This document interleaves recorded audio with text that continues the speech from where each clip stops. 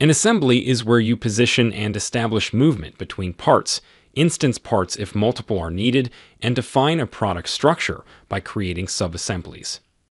An assembly is an environment where you can simulate movement of a complete product or system by defining its dynamic motion using mates and mate connectors.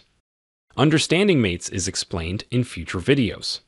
Parts should be instanced in an assembly when multiple of the same part are needed in a design. Instancing at the assembly level ensures an accurate count in the bill of materials table. For larger designs, subassemblies might be created to define a product structure. Product structure defines a hierarchy of the components and allows for reuse of a specific component composed of multiple parts without having to remate or recreate it. To create a new assembly, click the plus sign at the bottom of the document and select Create Assembly. When an Assembly tab is active, the Assembly toolbar displays at the top of the graphics area. In the toolbar, you can access the different types of mates and other assembly tools that Onshape offers. Mates define a positional relationship between the other components in the assembly or can establish motion by restricting the needed degrees of freedom to obtain the desired movement. To rename the assembly, right-click on the tab and select Rename.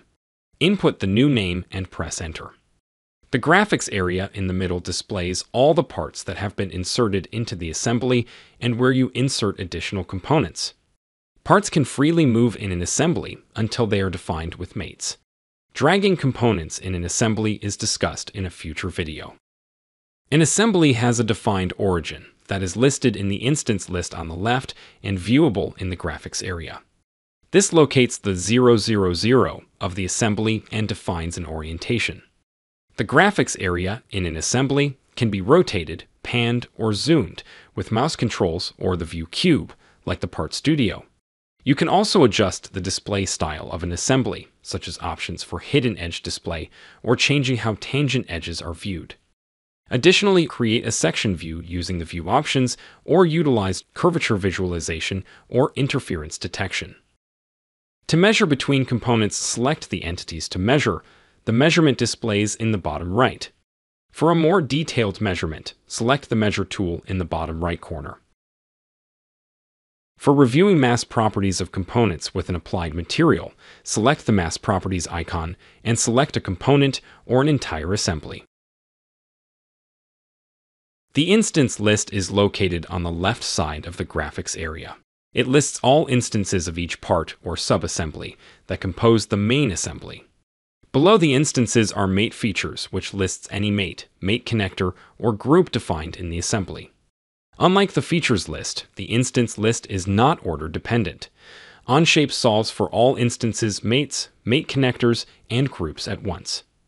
Items display for professional and enterprise users and list non-geometric items like grease or glue that have been added to the bill of materials for assembling. Onshape cross-highlights selections in the graphics area and instance list.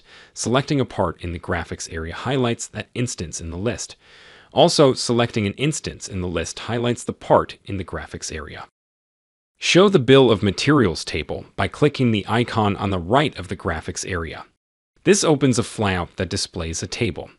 A bill of materials or BOM lists the quantities of each unique part needed to create the main assembly.